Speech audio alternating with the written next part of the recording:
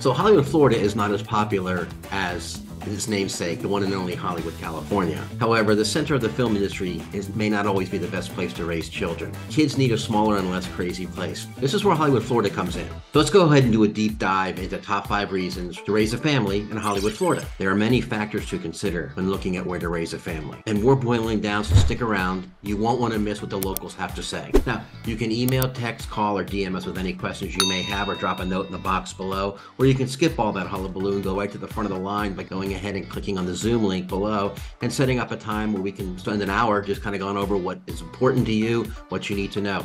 But let's go ahead and get into it. So when considering where to raise your kids, one of the biggest features that will help you in deciding whether you should move here or not is the schools and the education system. Hollywood, Florida public schools have above average math proficiency of 62% versus the state of Florida's, which is around 59%, okay? And above average reading proficiency of 61%, and it's also above the state's average of 56%. Schools in Hollywood have an average rating of 7 out of 10, which is in the top 50% of Florida public schools.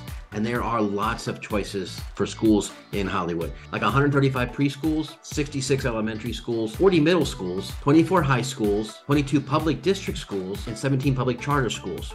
Now, it can be difficult getting into private schools in Hollywood. They typically have limited enrollment and competitive application process. There are factors such as academic performance, competitive extracurricular activities, and things such as family background may also be taken into consideration when determining acceptance. Additionally, private schools often require the families pay a tuition, which can be a compensating factor in the application process too. Now, the process for getting into a charter school in Hollywood, Florida may vary depending upon the specific school. However, in general, charter schools tend to have a separate application process and enrollment process than traditional public schools. Some charter schools may have an open enrollment, basically means that anyone can apply.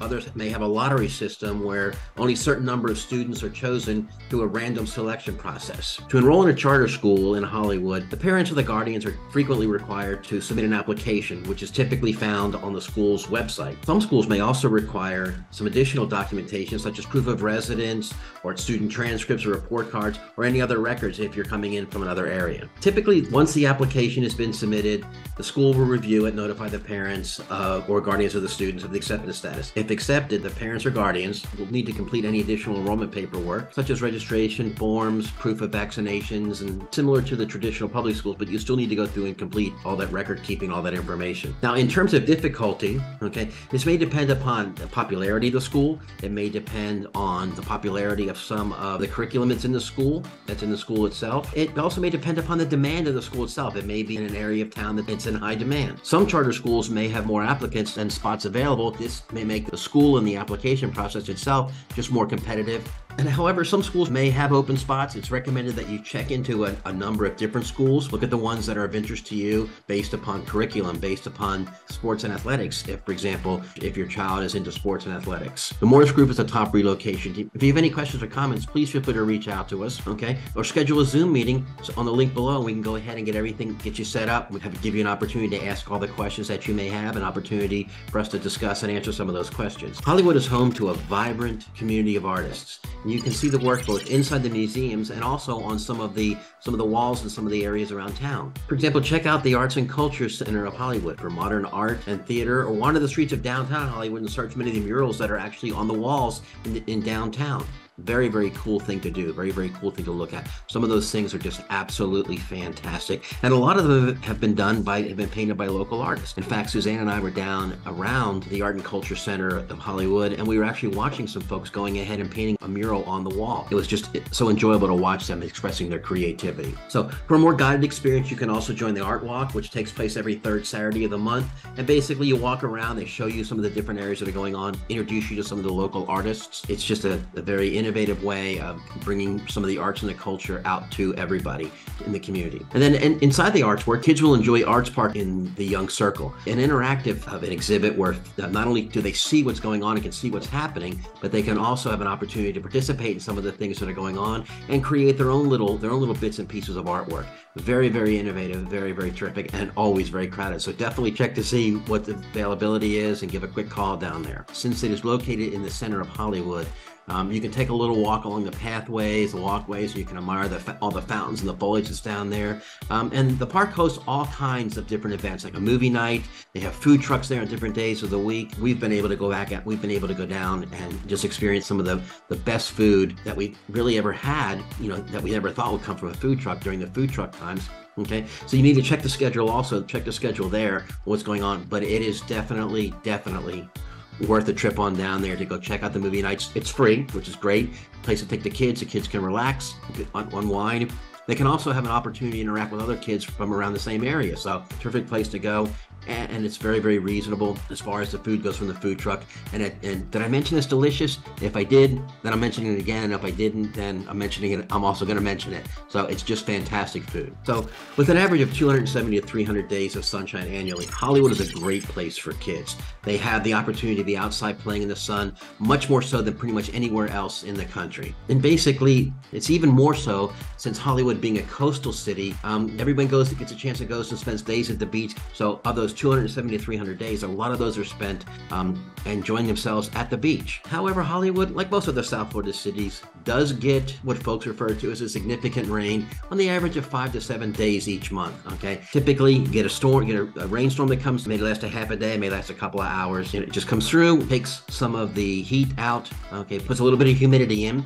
Like you can see kind of we're having right now, and typically an hour or two it's gone. Hollywood has things to do for kids of all ages, from over 35 parks and nature centers to arts and crafts to a dog park. And of course the beach. So a couple of the nature centers and the parks that we like is Anniversary Park, in the heart of the historic district downtown. And it's beautifully landscaped with all kinds of magnolia trees and oak trees, bamboo and flowering shrubs. It's just absolutely beautiful place to be. The park offers some benches, it offers game tables. It's a shaded and turf playground, so for the little kids, if they happen to take a spill or tumble because it is turfed, it's not going to be nearly as bad as if they were to fall on another area. So here we are inside the nature center. So actually one of the things that asked us, what did you see today? Snails, mango crabs, somebody saw an iguana. So some of the other things that are down here. So let's go take a little walk around. Nice and cool in here too to get out of a little bit of the heat of the sun. So, and some of the exhibits that they have going on in here. So they do have the theater that has shows going on and stuff. One of our favorite areas is the Ann Cole Nature Center. This is 1,500 acres. It's the largest park in the Hollywood Park system, and it has a coastal mangrove wetland, which is absolutely incredible to see. It's basically as if you're looking at what's going on, in kind of a mangrove area, swamp area. You see all kinds of great wildlife, and they have it's set up so that you can identify endangered species. There's all kinds of interactive games and interactive lessons for the kids. Terrific place to be. And candidly, if you go down there in the summertime in areas when you start walking through some of the shaded paths and the areas like that, you'll see the temperature will actually go down 10 to 15 degrees, making it a whole lot cooler. The park has like a viewing deck, so you actually can go out and look over the intercoastal waterway. You can see all kinds of wildlife, you can see all kinds of marine life and fish. It's truly a place not to be missed. As I said, it's one of Sue's and mine's favorite places to go to. One of the other places that we enjoy going to is Eppelman Park. It's on the intercoastal waterway, so it's right there on the water. It's got a picnic shelter, it's got benches, it's got playgrounds, and a kind of a covered shade area. We've gone down there with some friends of ours that have younger children, and down there so they can get a chance to play and go out and go around. Sometimes they just need an opportunity to go out into an area that's shady, and just kind of play around and shake their sillies out, as we used to tell our kids. One of the more comprehensive areas is the Oak Lake Park and Community Center. It's a perfect location for parties, for they've had baby showers there, they've had wedding showers there, small receptions, private parties. There's a large meeting room that they have available. There's kitchen facilities that are available. There's a huge concrete, a waterfront patio area. And it has a small pavilion also, and a playground, and a walking path, and observation landings and observation places to go out and look over the lake. It's a great place to go if you're planning a small party, a family reunion. We've seen a number of activities going on down there. We've seen a number of gatherings down there. It's a wonderful place to go. One of the other areas that we like is Zinc Park. Now, Zinc Park is it's really not a traditional park. It's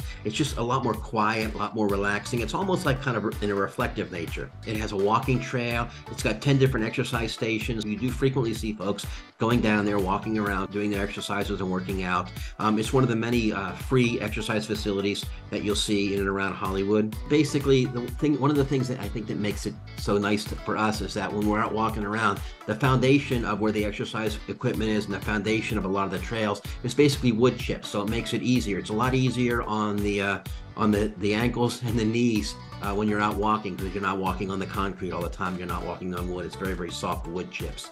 It's almost like walking on little pillows. So, did we happen to mention how much Hollywood, Florida loves our four-legged furry friends? They have count them, 5 dog parks available for folks in and around the area to come and visit. Okay, there's the John Williams Park, the Oak Ridge Park, Emerald Hills Lakes Park. It's actually the Hollywood Dog Bark. Okay, it's Poinciana Park. Okay, and of course they have Dog Beach at the Hollywood Beach. Okay, you can get a chance, our 4-footed furry friends, to go out and get a chance to romp in the sand and everything else. Now, like everything else, okay, there are some requirements that goes in there around those. You need to check with each one of them individually to find out what their hours are, if they have any specific requirements.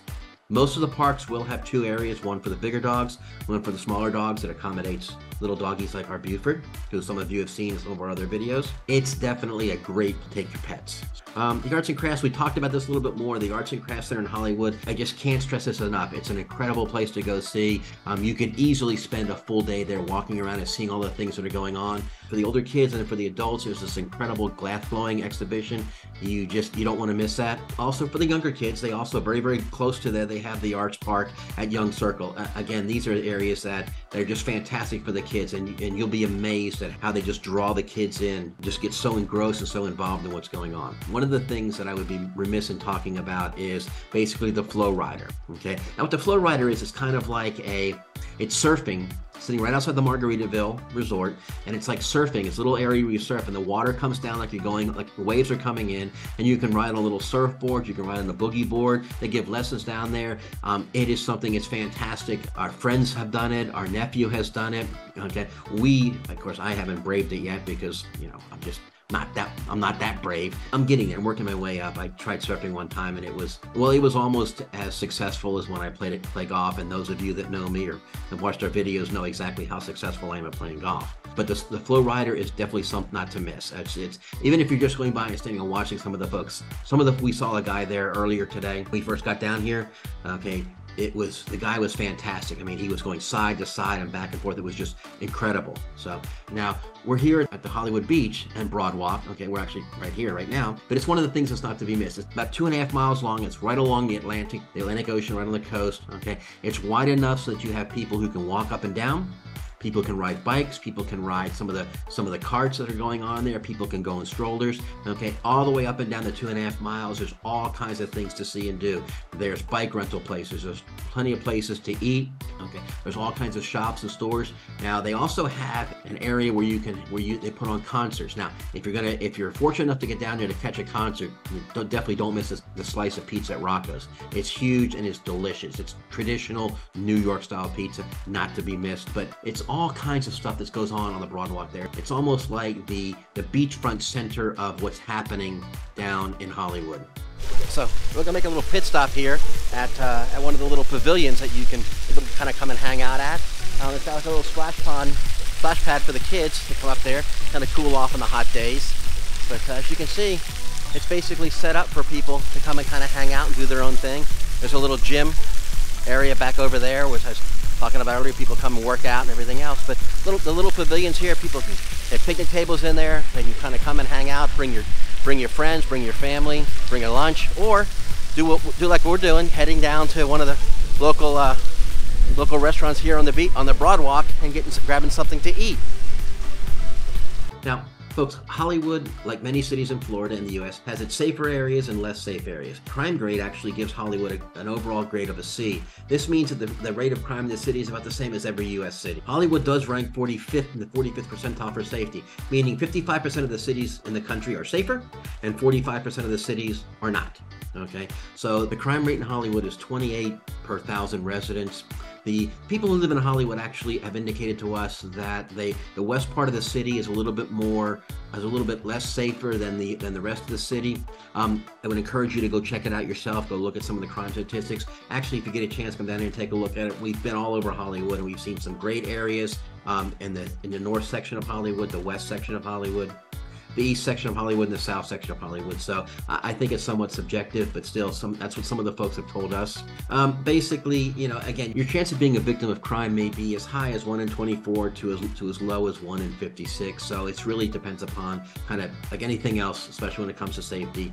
Make sure you're aware of what's going on. Be aware of your surroundings. Be aware of what's going on. If you're not sure, okay, then go with somebody else, or ask somebody, a local, about it. Okay, again, just one of these things. More than anything else, if you're aware of what goes on, then a lot of the issues and a lot of the concerns that you have regarding safety will basically just be all taken care of. Leash.com gives Hollywood a grade of B, good for families, with a grade of A for outdoor activities and weather, B for health and fitness, and an overall grade of a B+. So overall, it's Niche.com, which we use quite frequently, has come out and basically says that Hollywood is a great place to be. It's a great place to raise a family, to look at raising a family. It's a great place to moving to. If you have any questions, please feel free to reach out and let us know. And until next time.